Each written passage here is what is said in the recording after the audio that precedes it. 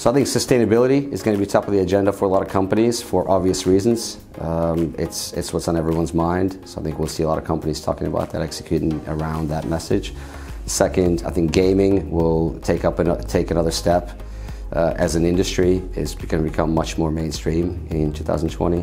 And lastly, I think we'll see a lot more happening in the OTT space, in the direct-to-consumer environment where, particularly in sport, you'll see rights holders going directly to consumer in how they deliver content.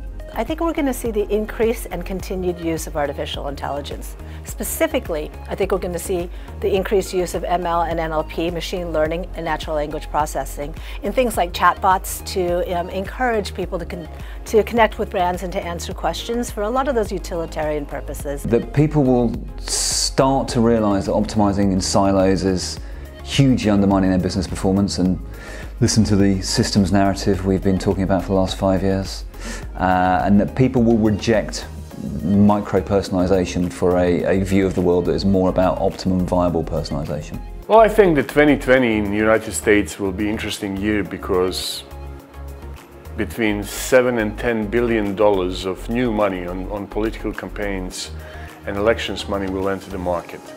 So we will see lots of noise, lots of negativity, lots of mudslinging and everything else that happens during the election year. So my big media prediction for next year is going to be the impact and fallout coming from some of the privacy regulations, like in the US with CCPA, and the evolution of some of the actions from the ICO report in the UK.